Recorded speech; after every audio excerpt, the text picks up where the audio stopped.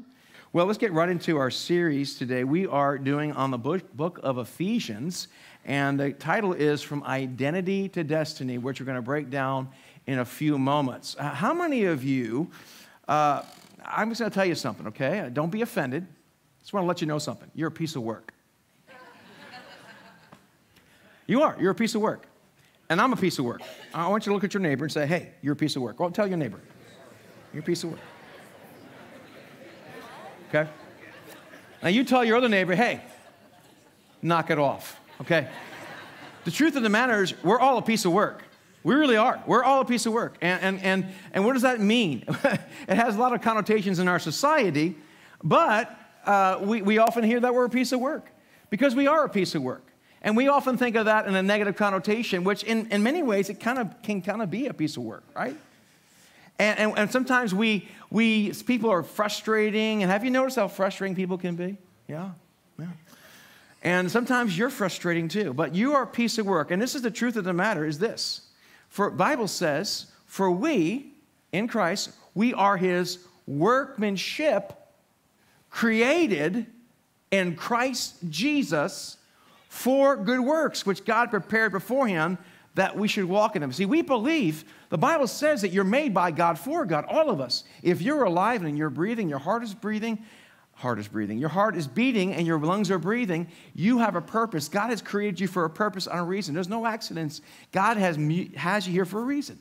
And so the objective simply is this, is to go back to the manufacturer. Who's the one that made us? Who's the one that loves us? And so we are his workmanship.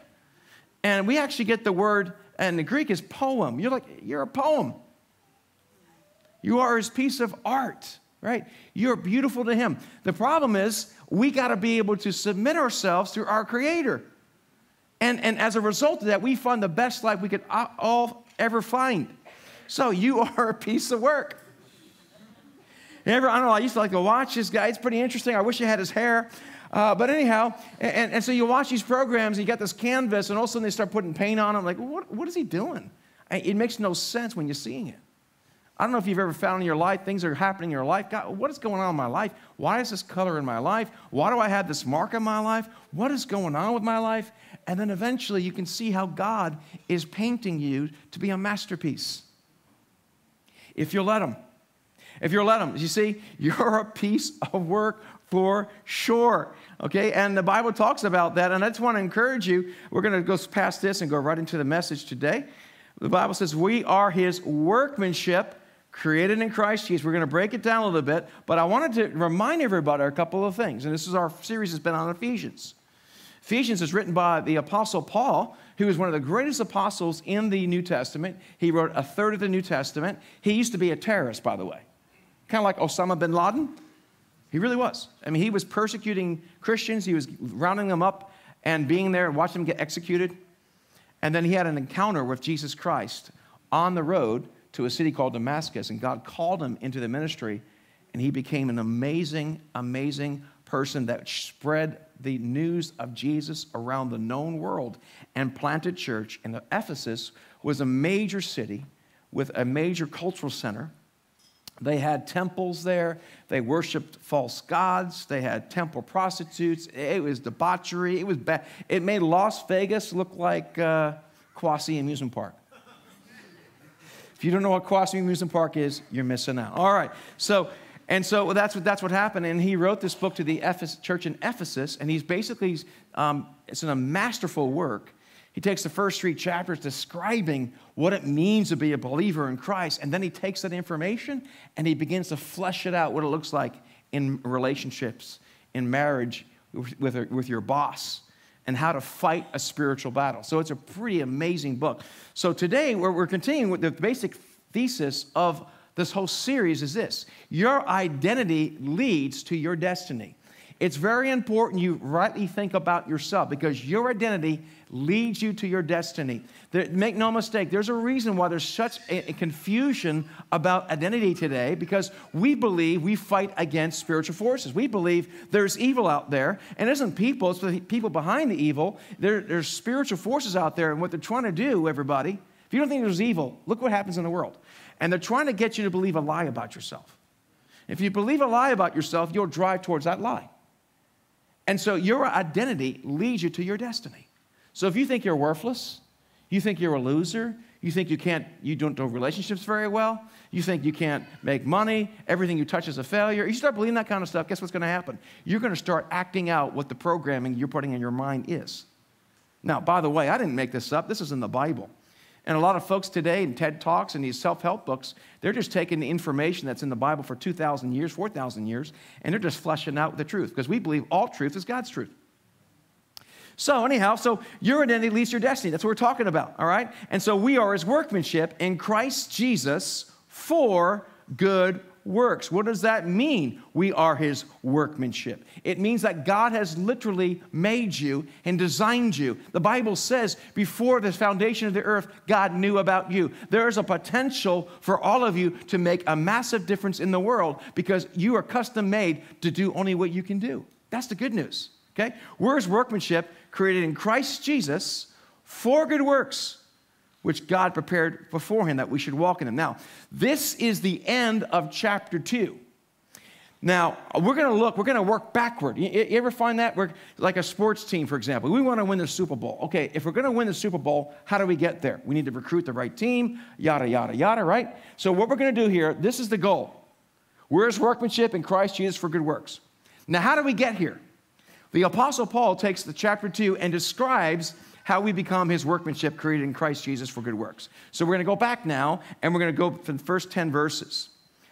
As we talk about that, I want to remind everybody what this series has been about. The two most important thoughts that you and I can have in your mind at any given time is what you think about God and what you think about yourself. Even if you're an atheist, if you don't think about God, that affects how you live, right? By the way, atheism, there's nothing there, okay? So what we think about God and what we think about ourselves pretty much runs our entire life. That's a whole operating system. What do you think about God? If there's no God, I can do whatever I want to do. There's no consequences, good or bad, right? It's my life. I do what I want. I'm never going to have to answer to anybody. I'm my own God. If you think that way, there's going to be consequences. And what do you think about yourself? Okay, those two things are very important, and they shape your life. And so this is very important. We understand, have the right thinking. And in our culture today, we often think this way. I do, therefore I am, right? But really, in the Bible, this is how it really works. I am, therefore I do. So out of your identity comes your behavior. So we're really not interested in parsing out everyone's behavior because that's a waste of time initially.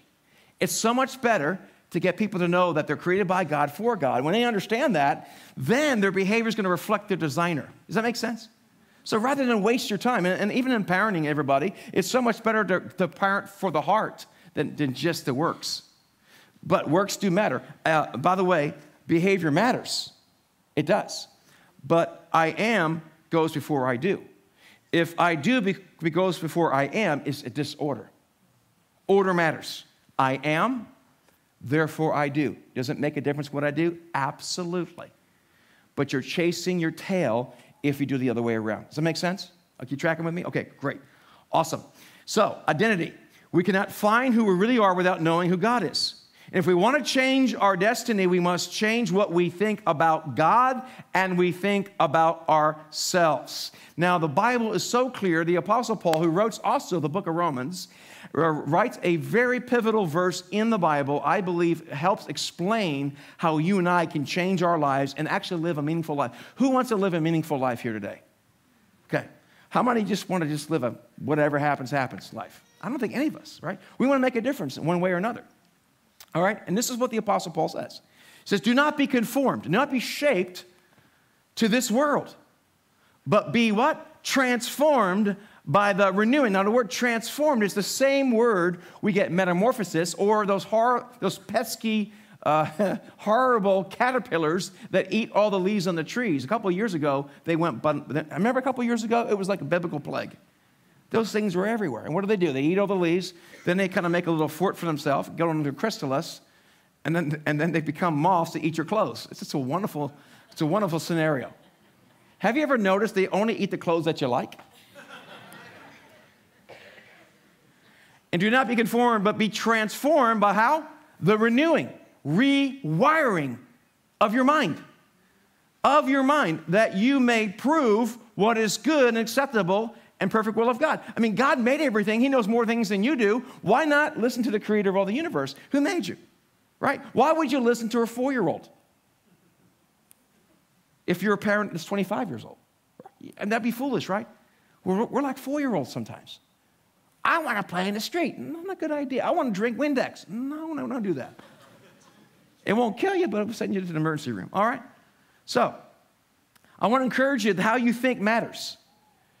And I've been doing some reading, and I'm not an expert in this, but it's very interesting that we're finding through neuroscience that we have neural pathways. And in our mind, in our path, there's like little roads that take place, the synapses, and electricity kind of fires between them. And what's so interesting is this, that when you think a certain way, it makes a pathway. The more you think that pathway, the stronger that pathway becomes. For example, we have lawn here in the church, and I don't know what it is. I must be getting old or something, because I've noticed I start caring about lawns. So if you ever hear, get off my lawn, that's me, okay? So anyhow, so if you walk across the lawn and you find a shortcut because you don't want to walk around the whole thing, you keep doing that, what happens then? The grass dies and there's a what? Path. And what happens? Everyone will say, oh, there's a shortcut. Let's walk across the lawn of Cornerstone Church and mess up the lawn, because after all, there's a pathway there. So you start having that pathway. The more people walk that pathway, the wider that path gets, the more ingrained it becomes. There's no more weeds. It just becomes a dirt path, right? And then later on, we might as well just pave that. And then we end up paving it because it makes sense. Well, in the same way, when you and I think certain thoughts, there are neural pathways that happen. Whether it's true or lies. If you think I'm no good, or if you think like I'm bad with names, I'm bad with relationships, I have no self-control, and you start thinking that path over and over, no one loves me, no one cares about me, every relationship I have destroyed, oh, stupid me, and you keep thinking those thoughts, what happens is there's a pathway, and it goes on and on and on and on until it becomes so wide, and then your mind goes, cool, let's release some chemicals for emotions about being depressed and being sad about this. And now you have this going on. And so literally, I'm not making this up, the science says, by the way, you can change your mind the way you think. Really? The Bible talked about that 2,000, 3,000, 4,000 years ago. So you want to change your life, change the way you think. Now that's fine. But you can think the wrong thoughts that are lies. How about take God's word and let him change the way you think? So a lot of us need to rewire. I do. I need to rewire my brain. In fact, I have to be a little honest with you. I used to say, I'm not good with names. I don't say that anymore. Now I say, I'm getting better with names. Oh, I struggle with my weight. No, I'm getting my weight under control. That's why I'm wearing a jacket to hide it. And black is a beautiful color to hide. So there's a positive way to say it, right? So what you do is you kind of, I am made by God. I'm here for a purpose. I'm here for a reason. Tell yourself the truth. You see, at Cornerstone Church, we want to help you rewire your brain. In fact, we believe in brainwashing. I've asked the ushers to lock the doors. That's why we give you caffeine and a lot of sugar, because we want to rewire your mind. No, actually, all kidding aside, the Bible says that we're renewed by our minds. And so what we want to do is let God's word, which is, by the way, called in Ephesians, the water of the word. We need to wash our minds, clean it out, and put it in the right path. Get the right wiring and the right pathways. You see, God has designed you for himself. And if you want to change your life, you got to change the way you think. But even more importantly, you got to make sure your thinking is true and right and will work. And so this is what it's all about. We want to have good neural pathways. So we need to encourage each other. Someone says, oh, I stink at that. No. You're getting better at it. And by the way, this is so amazing. If you start thinking that I am a loving and organized person that prioritizes my priorities in a very responsible way, I'm a good husband, I'm a good father. You keep on saying that, you know what's going to happen? Your mind's like, oh, he's that. And your mind starts driving that direction. It starts pulling on all. By the way, it's interesting. How many of you are enjoying ChatGPT or this artificial intelligence? They kind of build it like our mind. And so it starts pulling things, and it makes up sentences. It does. It makes up sentences. It will make up false information if you tell. It's interesting. I've been playing with it. Okay, so you say things and it pulls things up. And so you keep on saying a certain thing. It starts pulling information up. It starts creating a vocabulary for you. Same thing in your mind. So we want to make sure we're thinking God's thoughts, that we're thinking true thoughts, whatever's true, whatever's noble, whatever of good report. Think on these things, and the God of peace will be with you, right? So this is all part of the process. And Ephesians does a masterful job of explaining who you are. When you know who you are, you can be who you are. And that's extremely important. I can't tell you how important it is. Your mind is the gateway of your spirit and your soul. Your mind is the front doors of your home. And so the enemy, we fight not against flesh and blood, which you'll hear later on. And the enemy's job is to get you to think lies. All right? And so you got, this is the gateway of your mind. And you open the door to that, you let that in, and you begin to talk about it, it begins to rewire you. You start getting rewired, emotions get rewired, and then your subconscious, by the way, your subconscious is the operating system that you're not even aware it's running. Whatever you tell your subconscious, it believes. If you tell your subconscious a lie, it believes it. It knows no difference. So that's why it's so important we get the right information in. That's why we don't want to believe in lies, okay? So what does God say? For my thoughts are not what? Your thoughts.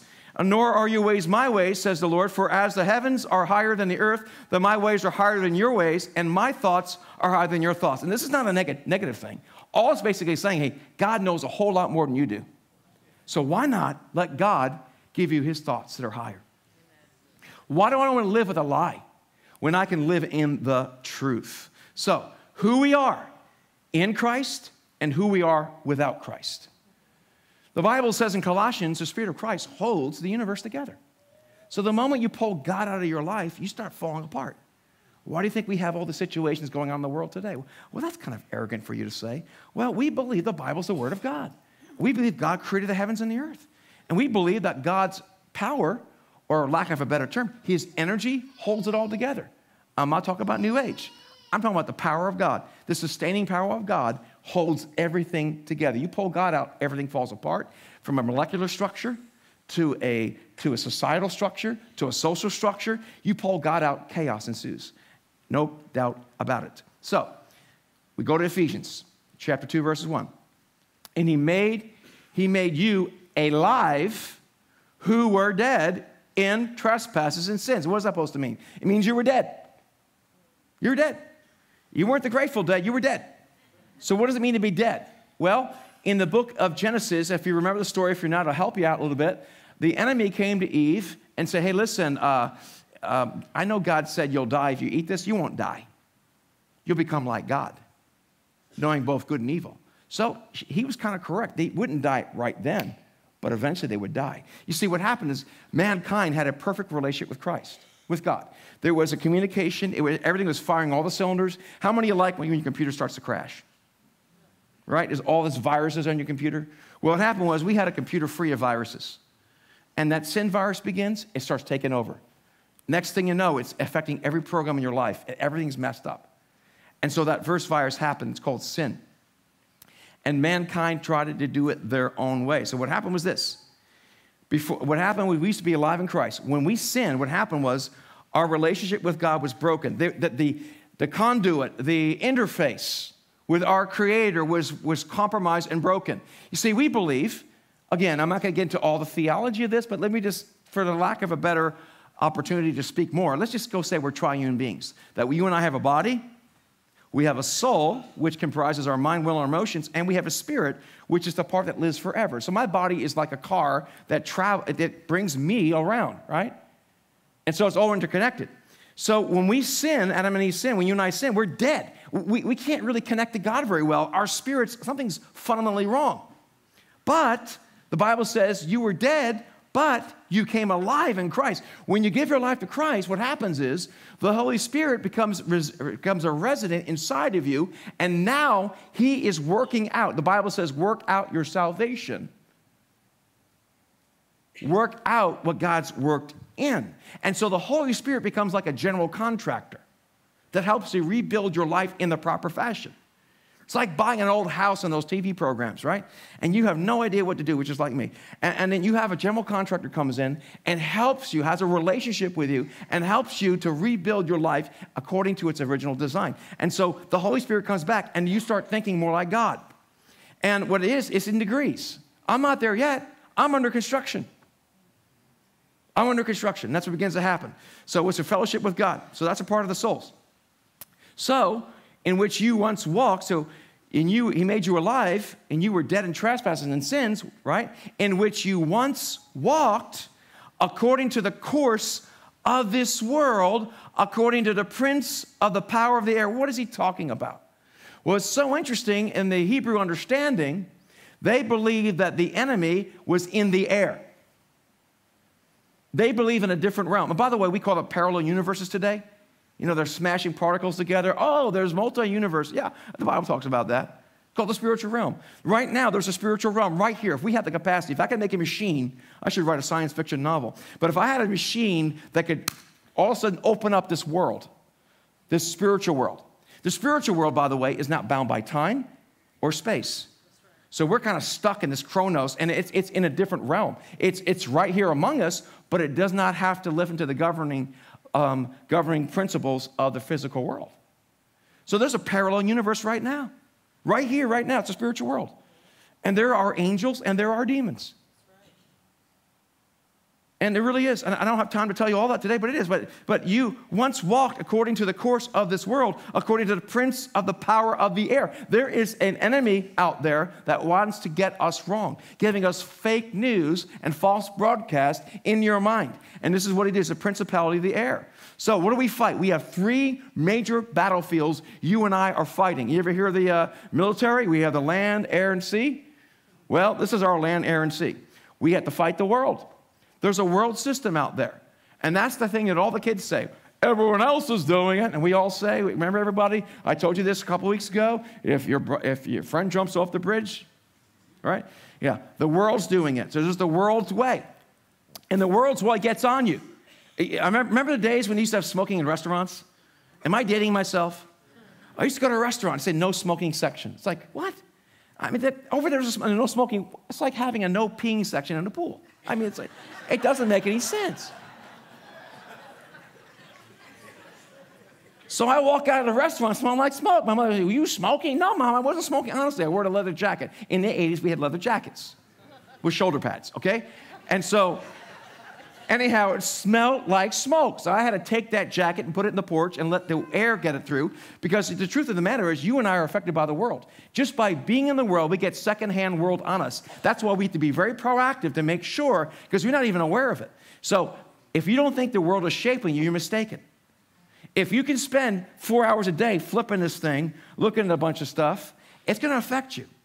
Okay, the environment affects you. So we have the world system, everyone's doing it, it's okay. Listen, everybody, if you hang around a garbage dump and there is some putrid old steak that has maggots on it, you're like, that's disgusting. But if you stay there long enough, all of a sudden someone starts eating it. This is pretty good. You know, really, it's a very kind of this is actually pretty good. Next thing you know, you don't smell it anymore. Next thing you know, you're eating maggot-infested steak. This is why I'm a vegetarian. So you have the world system. Then you have the devil. Interesting enough, devil is the opposite of live. There's a spiritual forces out there that are out to destroy God's work. He knows his time is short, and he knows the whistle's going to blow, so I'm going to do as much damage as I possibly can. So we have a spiritual battle we're fighting as well. And then we have the flesh. What's the flesh? Our old nature, right? I know I shouldn't have that. I know I shouldn't eat that, and I have diabetes, but man, that Boston cream donut sure looks good, right? And you have that when you should not do it. Or you have the flesh, or I have a desire to overeat. I have a desire to oversleep and not go to work. I have a desire to see somebody, and I want to be with them, so I don't care. I want to give into my flesh. If you live according to your flesh, you'll be a complete mess, right? So this is the battlefield we have with the world, we have the devil and the flesh, and you're like in the middle of it. And so Christ wants to help you, and the way you navigate this is by knowing your identity. If you know you're made by God, and God loves you, and God has a purpose for you, why don't I want to do something wrong in these areas? I want to live a life that I'm not ashamed of at the end of my life. I want to get to the end of my life and say, wow, I actually made a difference. I don't want to waste my time, do you? And so what the beautiful thing is, God knows He's created and made you. So He says this in the Bible, the spirit of who now works into the sons of disobedience. So they call them SODs, okay? Sons of a disobedience. Don't be such a SOD. Say what, Willis? Okay, anyhow. Sons of disobedience, among whom also we once conducted ourselves in what? In the lust of our flesh. We were controlled like animals. I am hungry, so I eat. All right, we don't want to be like animals. We don't want to be like cats. We want to be like dogs, right? You know, the whole thing about trespassing and doing our own thing. So what happens is you and I all make mistakes, right? But how many folks know there's times where you make a choice even though you know it's wrong? We had a cat named Fluffy. I'm still getting over it. You know. And we told Fluffy not to jump on the counter, and she knew. She knew. But you turn your back, that thing would jump on the counter. Right? You know about cats. Cats don't have owners. They have staff. Right? You tell a dog, don't go there, it usually listens. And so we're like cats. That's why the cats are demonic. But we'll just leave it at that. We had a cat, okay. But the sons of disobedience, among whom you also conducted yourselves in the lust of the flesh, I'm going to do it my way, right? Fulfilling the desires of the flesh and of the mind. And we were by nature children of wrath, just as the others. Children of wrath, what is that supposed to mean? Well, wrath of God is a contrary. For example, right now, thank God, we have an atmosphere around the planet Earth. And there are meteorites and sometimes satellites that fall out of the sky. And what happens is the heat of the re-entry, God has made our planet in such a capacity, it protects itself from meteorites. The atmosphere will burn up the meteorites. It doesn't hit us and destroy us. Okay? And so that's the wrath of the atmosphere. So you and I have a nature that's sinful. And God's way and our way does not work very well. It causes heat. And the only way you and I can come in contact with God is we need a heat shield. Just like the space shuttle, just like the rockets, that they have a heat shield on it. That heat shield is Jesus Christ. He takes the heat for us so we can meet God. And so we are naturally a children of wrath. But God. I'm telling you right now, you want to do a study about buts in the Bible. It's amazing. But God. It may be this way, but God. All through Scripture, but God. Someone should write a book, but God. Okay? But God, who is rich in mercy. So we were a disaster, right? But God, what did He do? He was rich in mercy because of His great love with which He loved us, even when we were dead in trespasses. Trespasses is I'm doing it my way. I know it's wrong, but I'm going to do it. Made us alive together with Christ. But God did that for us. Ever hear of John Newton? He's the one that invented Fig Newtons. No, John Newton was a slave trader. Ever hear that song? Amazing grace, how sweet the sound that saved a wretch like me.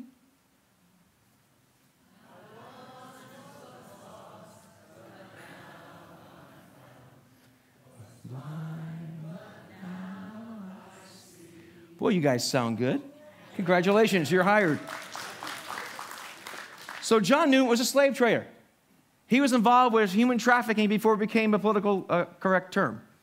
He was going to Africa. He was bringing people from Africa to the continent of Europe and other places. And he was a slave. He was a bad dude. We should cancel him right now. He was bad. And so what happened was he gave his life to Jesus Christ. And he transformed. He became an abolitionist, which simply means he was against slavery. And his life affected William Wilberforce, who was in the English government system, who was an abolitionist, who helped influence Abraham Lincoln. And this guy, John Newton, was a mess. And God turned his mess into a message, and utilize his life for good works. He was dead, he became alive. That's why we sing that song. And this is what he had to say. And I agree with him. I am not what I ought to be. Can I hear, oh no, right? I am not what I want to be. I am not what I hope to be in another world. But still, I am not what I once used to be. Can I hear an amen? Amen. And by the grace of God, I am what I am. The church is not full of perfect people. I'm a mess and you're a mess. But God has made a message out of our mess. And we should be, we're in a process. I'm under construction. I'm still being worked upon. How about you? Right? I'm under construction, work in progress. Please be patient. Please be patient with me. So all of us should be we're not there yet. That's why we need to help each other out, right? We need to work together.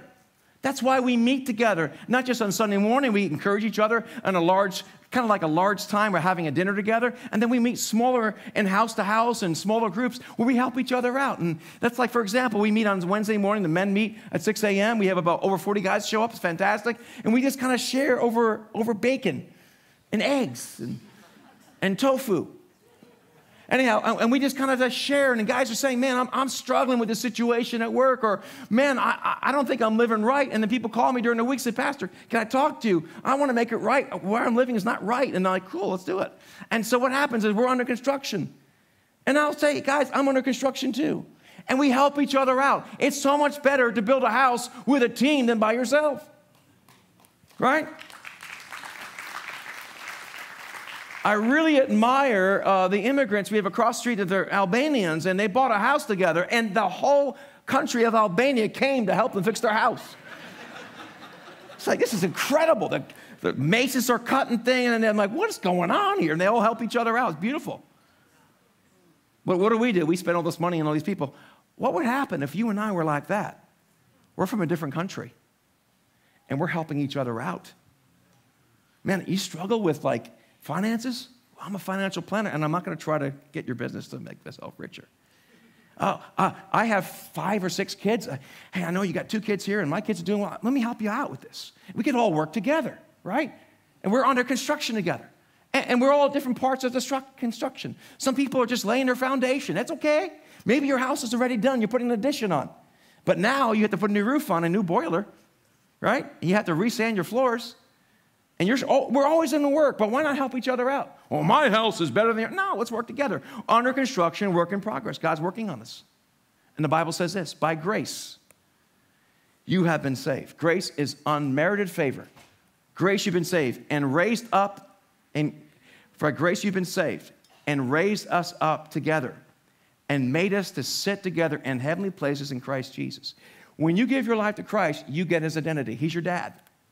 And you may not be in quote-unquote heaven, but your authority is in heaven. You're like an American citizen living in a foreign land. You're a baby. You're born in the United States. You got a passport, right? And you may not be there, but you are a citizen. When you give your life to Christ, you get a passport to heaven. And my identity, my home is in heaven. I'm not there right now, but that's my identity. And because my identity is in heaven, I have rights bequeathed to me as a citizen of heaven. And this is what begins to happen. God raised us up together and made us to sit together, which shows authority in heavenly places in Christ Jesus, that in the ages to come, he might show the exceeding riches of his grace and his kindness towards us. Is that not good news? Grace is enriched and kindness towards us in Christ Jesus. For by grace, you've been saved. Through faith, not of yourselves. The beautiful thing, I'm going to say it to the day I die. The most wonderful thing about Christianity is this. You're a wreck and I'm a wreck. We're all a massive screw up. Don't you feel better about yourself now? If I were to take you outside on a beautiful night and the moon is in the sky, and I were to say to you, I want you to jump to the moon. Maybe I could jump like this. Maybe you can jump 5 feet. Maybe you can get a trampoline. None of us could jump to the moon. That's how futile it is to live without God. We're not good enough. But Jesus is that rocket that puts us in a different environment. It takes us to a place we cannot go on our own. It's by grace you've been saved, through faith. Faith to go into that rocket, right? It's not of yourself. It's a gift of God, not of works, lest any of us can boast. So if we're getting proud, church, man, I'm sorry on behalf of Jesus Christ and myself. Sometimes we're jerks in the church, right? We're just criticizing everybody. If not by Jesus Christ, where would I be? Right? For we are his workmanship, created in Christ Jesus for good works, which God prepared beforehand that we should walk in them. That's our identity. You see, all of that creates a life where you and I can make a difference in the world. Who doesn't want to make a difference in the world? We all do. We want to make the place a better place. I ask you to bow your heads and close your eyes. Lord Jesus, I want to thank you so much that you love us, you have good plans for us. And Father, we thank you for us that gave our lives to Christ, that we were created in you for good works. We thank you our good works don't save us, but because we're saved, because we're redeemed, because we're forgiven, because we're loved, then we can be the people, the men and the women you created us to be. So Lord, I pray right now in Jesus' name, we want our minds to be erased from the lies. We want to be reprogrammed to know who we are in you, in Jesus' name. With every head bowed and every eye closed, let me ask you a question today. If you were to die today, God forbid, and you were to go to heaven, and God were to say to you, why should I let you into heaven? If your answer is, well, I'm a pretty good person, I go to church, God would say, doesn't cut it. There's only one way you'd be saved. It's through faith in Jesus Christ and giving your life to him. That's the only assurance of salvation. I'm going to pray a prayer in a few moments. If you'd like me to include you in that prayer, maybe you've never given your life to Jesus, and today you don't know what's going on. It's kind of weird. You feel something in your chest, like, why do I feel like I want to cry right now? What's going on? Because the Holy Spirit's speaking to you right now. Maybe today's the day to give your life to Christ, and maybe that's you today. Maybe you never give your life to Christ. Today's the day. Maybe you used to walk with God, and you've gone your own way. I'm going to say a prayer in a few moments.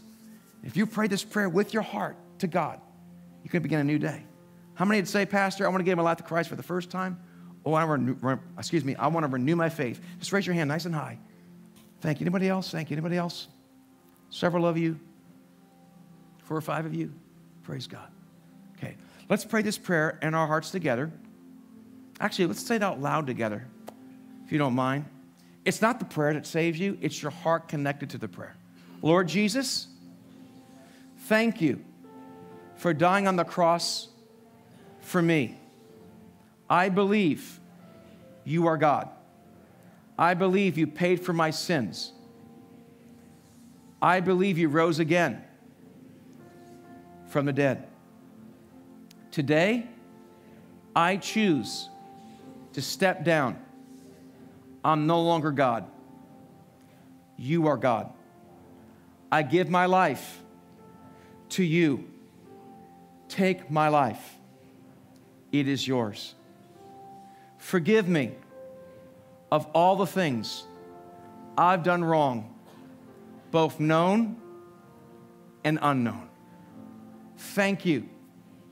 Based upon your word, I am now your child. In Jesus' name. Amen. Praise God.